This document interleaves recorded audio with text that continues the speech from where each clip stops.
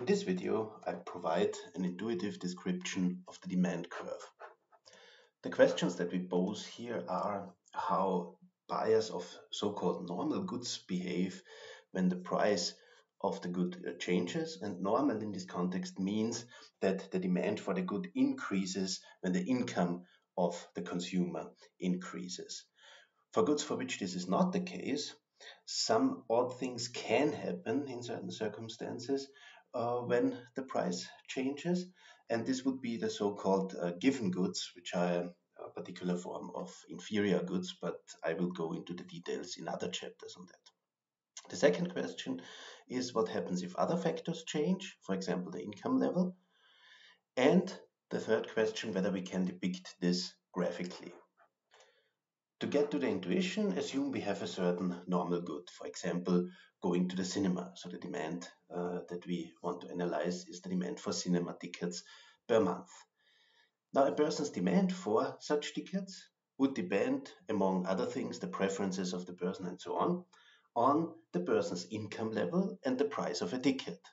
So if the person has a high income, then demand would typically be higher for cinema tickets.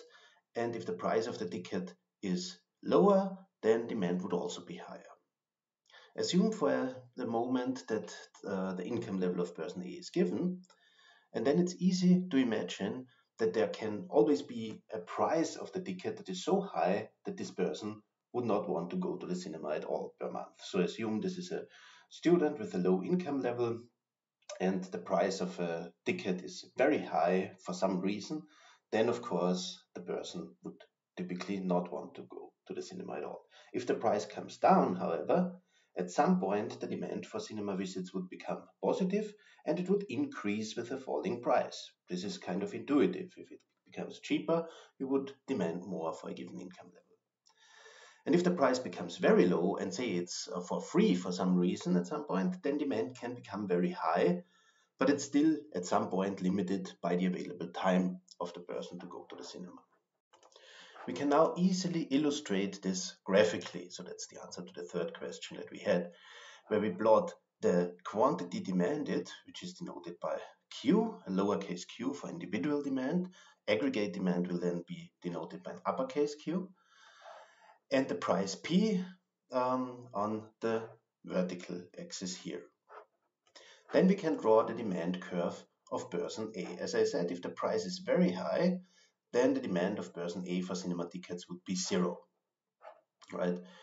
And if the price comes down, demand increases, and at a certain point here, when the price is close to 0, then demand would only be limited by the available time, basically, of the person, and it could become very high. So we have a downward sloping demand curve in the space of the price and quantity demanded. So for a decreasing price, quantity demanded would increase. To illustrate what happens for a changing price level, we depict a situation here where we have a price P1, say that's the price of a cinema ticket in a certain city, and Q1 would be the associated demand for person A at this particular price. Now for some reason the price of the cinema ticket increases, goes up. Then we have a movement along the curve from a higher demand level Q1 at the old price P1 to the lower demand level Q2 at the higher price P2. So this is a movement along the curve. So if the price changes, we get the movement along the curve. And this stands very much in contrast to what can happen when other things change. So for example, the income level of the person. We have here again the demand function of person A, and now assume that income of person A increases. Then we would not have a movement along the curve anymore, but a shift of the curve. So in this case, the curve would shift outwards, which would mean that we get a higher demand for each particular price. The income of the person has increased, so the person would, on average, typically consume more of the good. And that's the definition of the normal good as such. So we can illustrate this here for a price P1. At the old income level, the person would have consumed the quantity Q1, and at the new income level, the person would consume Q2. So for the given price, the quantity demanded has increased because the person has a higher income and can afford more of this consumption good that the person likes. So to summarize what we've learned here, we can plot demand curves where we have quantity demanded on the horizontal axis and the price along the vertical axis, and the demand curve would then be a downward sloping line in such a diagram.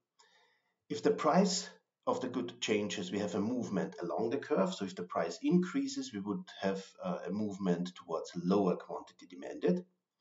And if the price decreases, then we have the opposite, a movement along the curve to a higher demand level, quantity demanded. And if the income of a person changes, we would have a shift of the curve. So if the income level increases, the curve would shift outwards. For any given price, quantity demanded would increase. And if the income level decreases, the opposite would hold true. Two final remarks in this context.